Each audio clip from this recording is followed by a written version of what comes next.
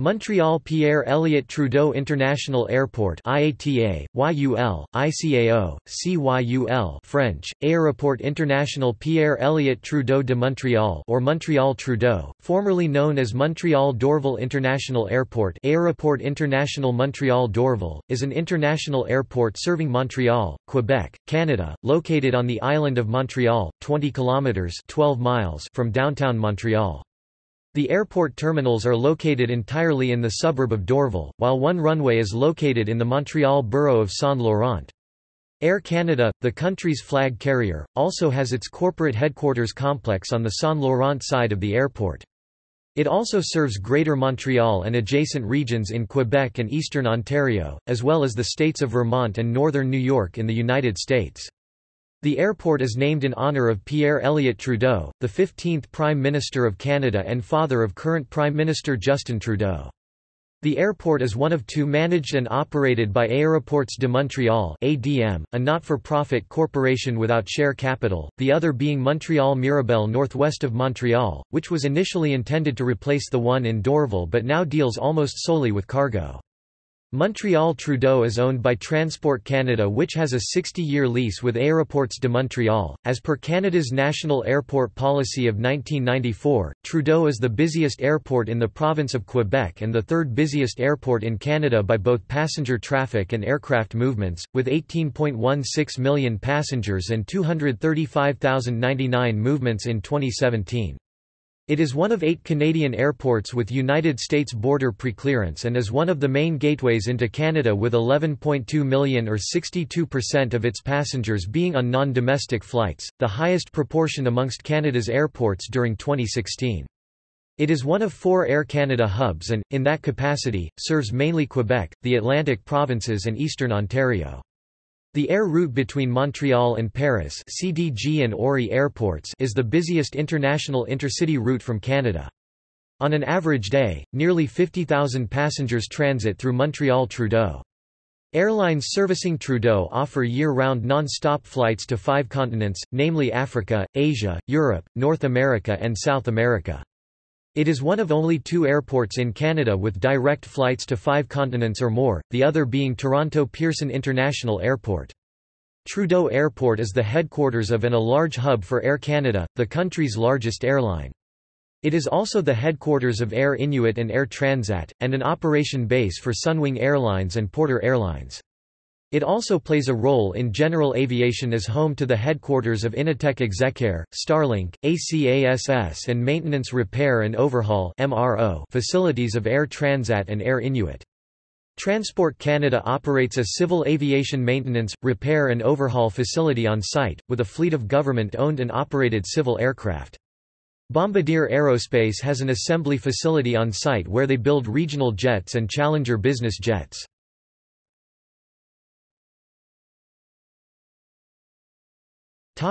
History.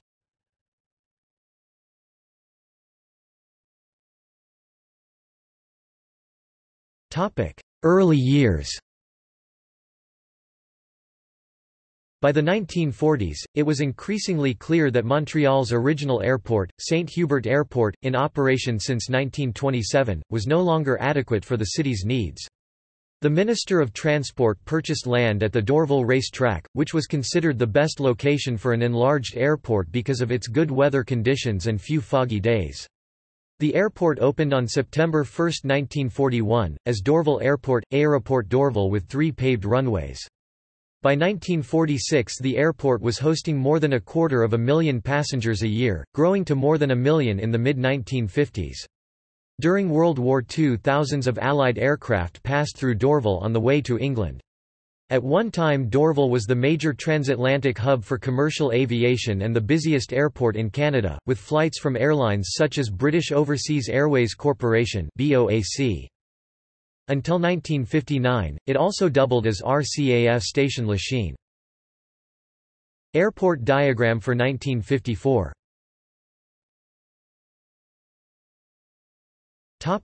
Growth. In November 1960 the airport was renamed Montreal Dorval International Airport, Aéroport International Dorval de Montréal. On December 15 of that year, the Minister of Transport inaugurated a new $30 million terminal. The structure was built by Ilsley, Templeton, Archibald, and La Rossi. At its height, it was the largest terminal in Canada and one of the biggest in the world. It was the gateway to Canada for all European air traffic and served more than 2 million passengers per year. 8 years later, Montreal Dorval International Airport underwent a major expansion program.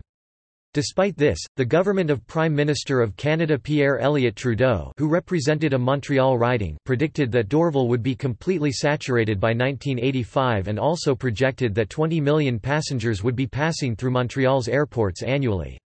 They decided to construct a new airport in Saint-Scholastique, what became Montreal Mirabel International Airport. As the first phase in the transition that would eventually have seen Dorval closed, all international flights except those to and from the United States were to be transferred to the new airport in 1975.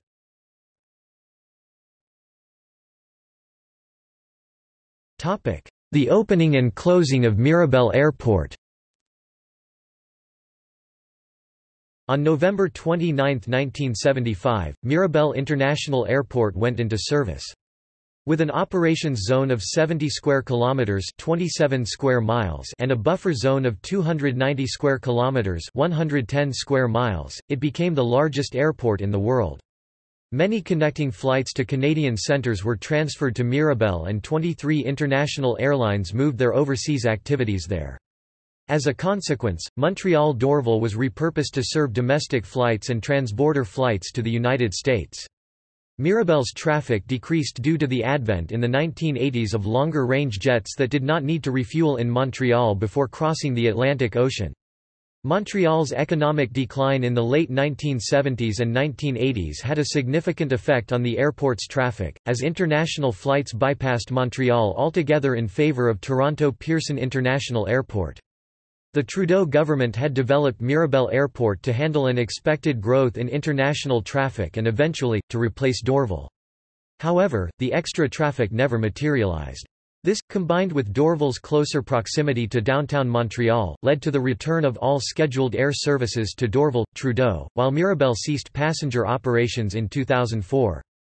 In May 2007 it was reported that the International Centre of Advanced Racing had signed a 25-year lease with Aéroports de Montréal to use part of the airport as a racetrack, the Circuit ICAR. At the same time the fixed-base operator Elliott opened a facility there which caters to private planes. The company also provides a helicopter passenger service from Mirabel to destinations in Canada and the United States. They operate two different types of helicopters, the Bell 222 and the Aérospatiale Gazelle.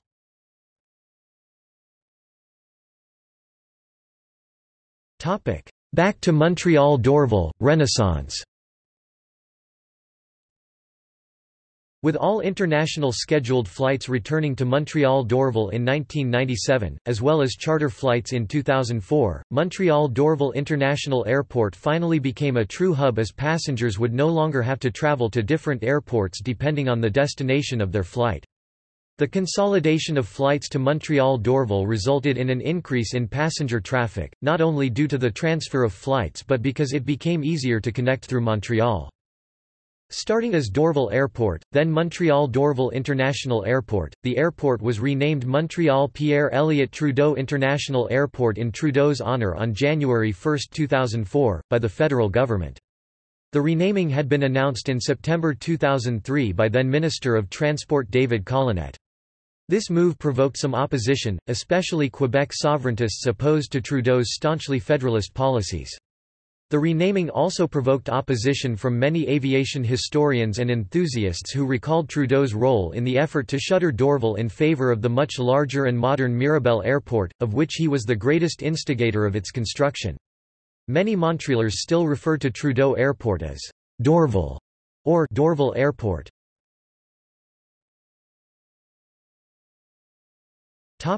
Operation Yellow Ribbon. After the September 11, 2001 attacks, Dorval Airport participated in Operation Yellow Ribbon, taking in 7 diverted flights that had been bound for the closed airspace over the United States, even though pilots were asked to avoid the airport as a security measure. Mirabel International Airport also took in 10 other diverted flights, totaling 17 diverted flight in the Montreal area bound for American cities.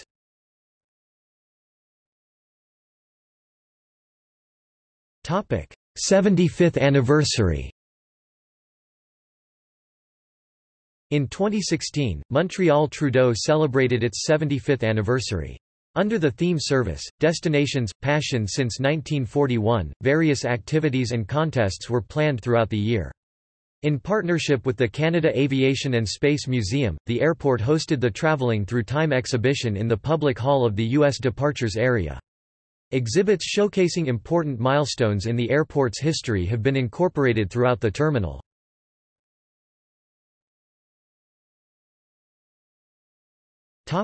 Expansion.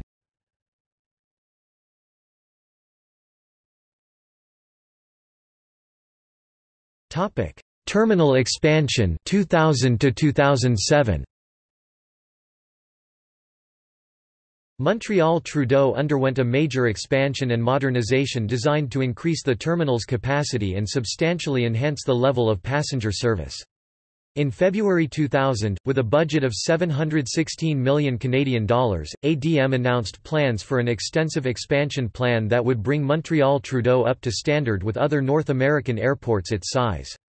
The airport terminal had for the most part remained the same, with the exception of minor renovations, since its opening in 1960. With increased passenger volume resulting from the transfer of international scheduled passengers from Mirabel Airport in 1997, as well as Air Canada's intentions to make Montreal Trudeau its Eastern Canada hub, there was a strong need to greatly expand the terminal, whose capacity of roughly 7 million passengers per year had been exceeded. The expansion program included the construction of several brand new facilities, including a jetty for flights to the United States U.S. Preclearance Terminal, another for other international destinations International Terminal, and a huge international arrivals complex. An 18-gate transborder concourse opened in 2003, an 11-gate international concourse opened in 2004, new customs hall and baggage claim area for non-domestic flights and an expanded parking garage opened in 2005. Additionally, sections of the domestic area were renovated and expanded in 2007, accompanied with additional retail space. The international part of the Iroquois satellite was demolished in 2008, leaving the domestic part for regional carriers. The completion of the $716 million Canadian dollars expansion gives Montreal Trudeau the ability to serve 15 million passengers a year. This ironically accomplished one of the goals that was to be met with the construction of Mirabel. In the 1970s, the federal government projected that 20 million passengers would be passing through Montreal's airports annually by 1985, with 17 million through Mirabel. Aéroports de Montréal financed all of these improvements itself, with no government grants. By the end of 2007, $1.5 billion Canadian dollars had been spent to upgrade Montreal Trudeau. The last round of construction in this phase was to allow the airport to accommodate the Airbus A380. Gate 55, part of the international jetty, has been conceived for handling the A380. It is equipped with 2 air bridges to load and unload passengers on both decks of the A380 simultaneously. With Phase 2 of the international jetty expansion now completed, the airport have 2 additional A380 gates, although there are currently no airlines operating this type of aircraft at the airport. Air France became the first operator of the type in Montreal on April 22, 2011, when they officially launched their daily A380 service from Paris. A380 service was reduced to 4 weekly flights during summer 2012 and withdrawn in October 2012, due to low demand for business class and a high level of competition, with Air Canada, Air Transat and Corsair also operating Montreal-Paris flights.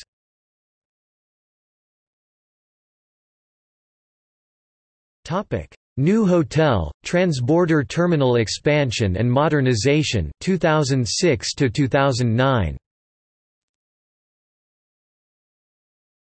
On June 15, 2006, construction began on a new 4-star Marriott hotel at the airport, above the transborder terminal. Originally scheduled to be completed by September 2008, the 279 first-class room hotel opened its doors on August 19, 2009. Construction was slowed down because of the recession and a collapse in the transborder market.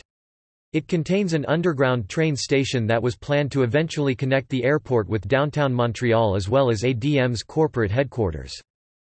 On the same day, Montreal Trudeau Airport opened the doors to the refurbished, expanded, modernized and user-friendly transborder terminal, meeting the industry's highest standards.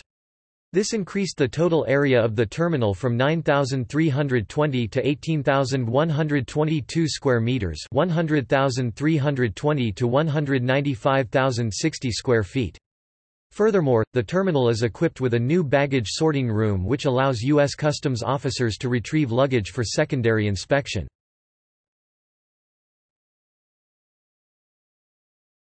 Topic: International terminal expansion 2011 to 2016. In July 2011, James Cherry, the CEO of Aéroports de Montréal, announced the construction of a two-phase expansion of Montreal Trudeau's international terminal. The total cost of the project, now completed, has been around $620 million. Phase 1 of this project, which was completed on December 20, 2012, opened a new boarding lounge which can accommodate as many as 420 passengers, along with a new gate, numbered 62. It was officially completed at a cost of $270 million.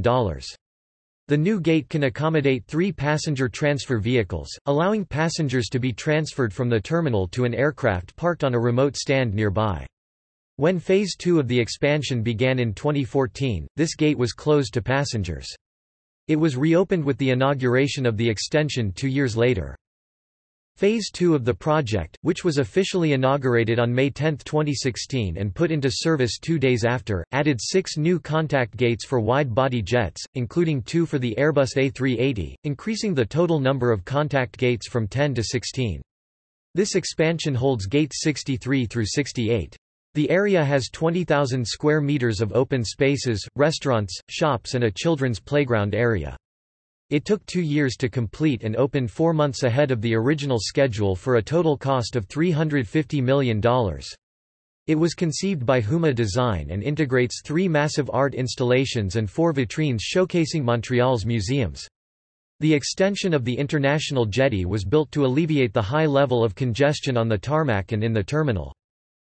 Apart from these expansions, ADM inaugurated in April 2016, a commercial area between Gate 52 and 53.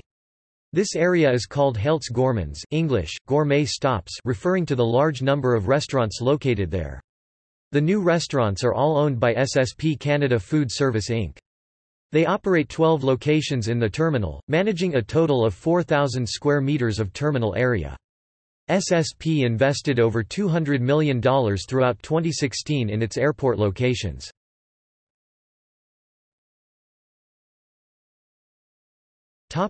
Future projects 2018 to 2030. In January 2016, ADM published a call for tenders on their website regarding the restoration and upgrade of the curtain wall of the main facade on the terminal.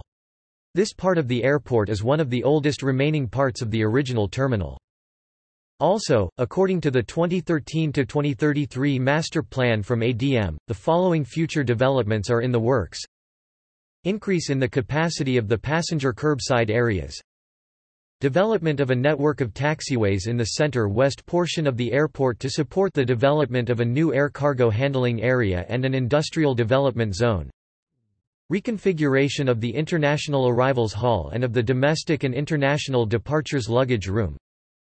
Extension of the transborder jetty and addition of a remote parking. On April 30, 2018, a massive new expansion project was unveiled that will last until 2030. The first phase, $2.5 billion, will see the airport's multi-level parking lot demolished and rebuilt with a green roof and an REM station underneath. The drop-off area will be greatly expanded and covered with glass, and a new remote terminal will be built where runway 10/28 used to stand. By 2030, the remote terminal will be connected via future phases to the current terminal building to handle the expected growth. ADM CEO Philippe Rainville stated, "The airport's growth has been about double the international average in recent years, so the goal is to meet the growth projections of the airport."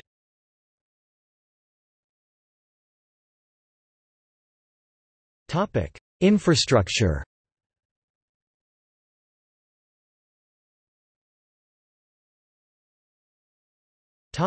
Runways.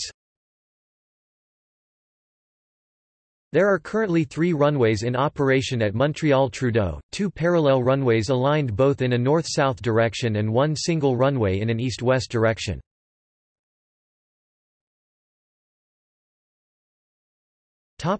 Terminal. Montreal Trudeau Airport consists of one 2-storied terminal, divided into 4 different zones: the public area, departures and arrivals level, the domestic jetty, the international jetty and the transborder jetty.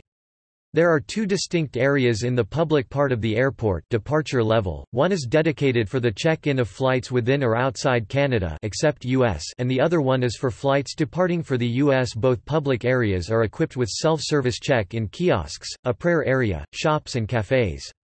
There is free Wi-Fi throughout the airport, luggage trolleys, ATMs and nursing rooms. When passengers arrive at Montreal Trudeau from an international destination, they are welcomed into a huge and bright arrival complex, before passing through primary customs inspection, then go down 1 level to the baggage claim area and finally the international arrivals public area. The Aerogallery program places artworks throughout the airport to showcase the city's artistic and cultural history. Works throughout the airport include showcases, illuminated columns, temporary exhibitions in the International Arrival Complex and permanent collection from various artists from the city. The domestic jetty, which is accessible via Security Checkpoint A, is divided into 2 parts, a satellite jetty connected by an underground tunnel to the main terminal and a wing attached to the main terminal building. The main jetty holds 16 gates, 1 through 12, 15, and 47 through 49. The satellite jetty holds another 10 gates, 17, 19, 21, 23, 25, 27, 28, 30, 32 and 34. There are only 2 boarding bridges located inside the satellite 17 and 21 as the other gates are mostly used for prop aircraft like the Bombardier Dash 8 family. These parts of the airport are the only departure areas remaining that were part of the original terminal. The international jetty, also accessible via the Security Checkpoint A, is dedicated to flights with destinations outside Canada and United States. This jetty holds 18 gates, 50 through 53 and 55 through 68. Gates 53 and 62 are used exclusively for passenger transfer vehicles. In this area, travelers can shop, eat and relax with a wide varieties of boutiques, restaurants, cafes, spa facilities and one of the biggest airport duty-free shops in Canada. At the far end of the jetty, there is a wide open space with a lot of natural lights through floor-to-ceilings windows and a big skylight in the rooftop. The masterpiece of the jetty is a work of art, called Veil of Glass, composed of different colored glass triangles illuminated by spotlights, created by local artist Atomic3. Several murals and other works of art are also located in this jetty, including 4 from various Montreal museums. In the international jetty, there is a large area where passengers can relax before their flight. Travelers are able to download to their smartphone or e-reader the first chapter of any books available on the platform Lirez-vous transporter. After that, they can choose to buy the entire book through the Wi-Fi network in the airport. A rest area has been constructed near Gate 57 in order to read these books in a calm environment, with cushions and dimmed lights. There are over 1,000 chairs with charging stations and USB ports throughout the jetty as well as 3 water bottle filling stations. Lastly, there is a jetty dedicated to all US-bound flights, which holds 18 gates, 72 through 89. For access to Gate 87, 88 or 89, passengers must go down 1 level via an escalator. Gate 56, 58 and 60, part of the international jetty, can also be used for a US-bound flight. They can be isolated from the other gates by moving glass walls known as swing gates. Unlike other jetties, the transborder jetty requires passengers to go through Security Checkpoint C and then the U.S. Customs and Border Protection and lastly through the duty-free shop before accessing their gates. The gate area contains the same services as the other parts of the airport such as shops, restaurants, rest zones and cafes. If needed, some gates can be isolated in order to offer additional security checkpoints if an aircraft flies to a potential risk zone like Washington National.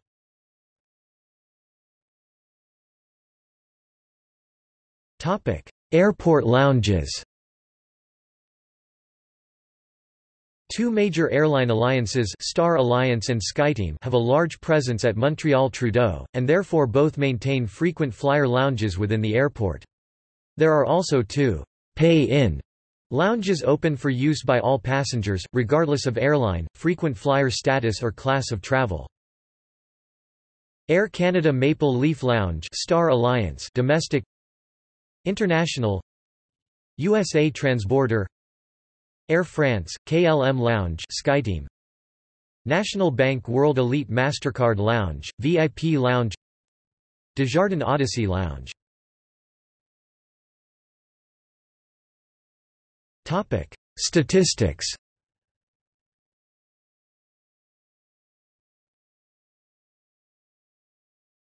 Topic: Annual traffic. At Montreal Trudeau and at other airports in Canada with United States border preclearance, a distinction is made between transborder and international flights for operational and statistical purposes.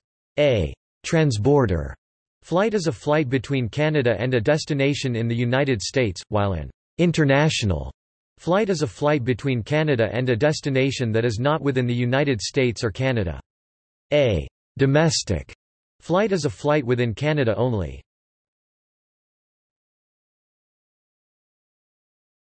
Topic: Airlines and destinations.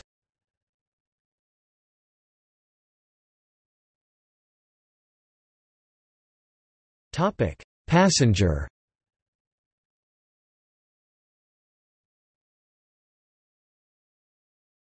Topic: Cargo.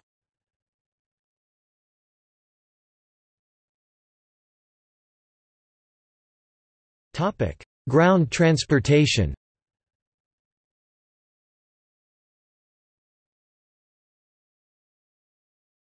Topic: Public transport. The Société de Transport de Montréal (STM) currently has 4 regular bus routes serving Trudeau International Airport, including routes 204 Cardinal and 209 Sources, which run every day, and routes 356 Lachine, Montreal Trudeau, des Sources, and 378 Sauvé, Côte Vertu, Montreal Trudeau, which are night buses. 3 of the 4 routes can take passengers to and from the Dorval bus terminus and train station, within walking distance of Via's Dorval station. A shuttle bus runs between the airport and Via's Dorval station. On March 29, 2010, the STM introduced the 747 Montreal-Trudeau, downtown route. Operating 7 days a week, 24 hours a day and 365 days a year, this route connects the airport to 8 downtown stops, including transfer stops at Lionel Groulx Metro Station, Central Station and Barrie UQAM Metro Station. The service runs every 10 to 12 minutes from 8:30 a.m. to 8 p.m., every 30 minutes from 5:30 a.m. to 8:30 a.m. and 8 p.m. to 1 a.m., and every hour from 2 a.m. to 5 a.m. Regular bus fare is not accepted. The minimum tariff is a day pass $10, but STM and AMT pass type fares with a longer duration 3-day, weekly, monthly and unlimited weekend are also accepted. Prior to the introduction of this public transportation service, Groupe Le Québécois operated a coach service known as l'Aérobus between the airport and Central Station, connecting with several hotels downtown.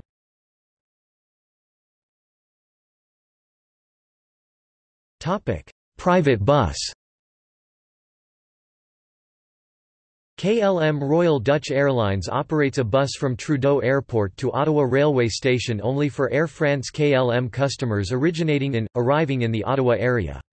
As of 2016, Air France KLM has 3 daily bus services between those cities. Air France also operates a bus from Trudeau to Sainte-Foy Railway Station in Quebec City for its customers. Swiss International Airlines previously operated its Swissbus service from Trudeau to Ottawa Railway Station for Swiss customers.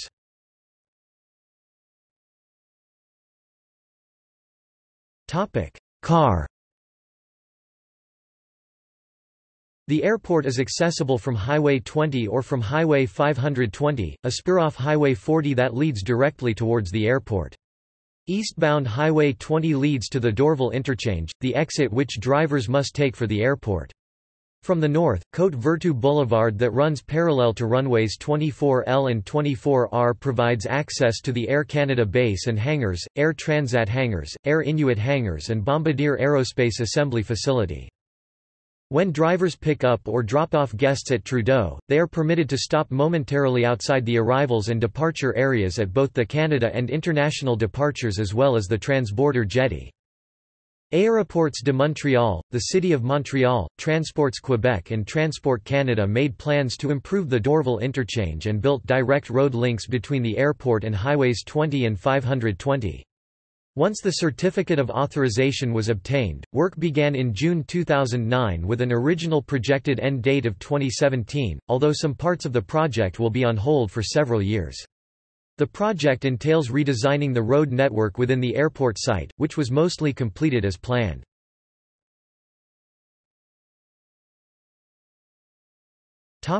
Future connections. On April 22, 2016, the CEO of the Caisse de dépôt et de placement du Québec and Montréal Mayor Denis Coderre announced a massive transit project called Réseau Express Métropolitain, slated to open between 2021 and 2023. This planned rapid transit network will connect the Trudeau Airport to the Central Station in downtown Montreal, the North Shore, the South Shore and the West Island. It will run from 5 a.m. to 1 a.m., 7 days a week. Construction began in April 2018 and will connect Trudeau Airport with downtown by 2023.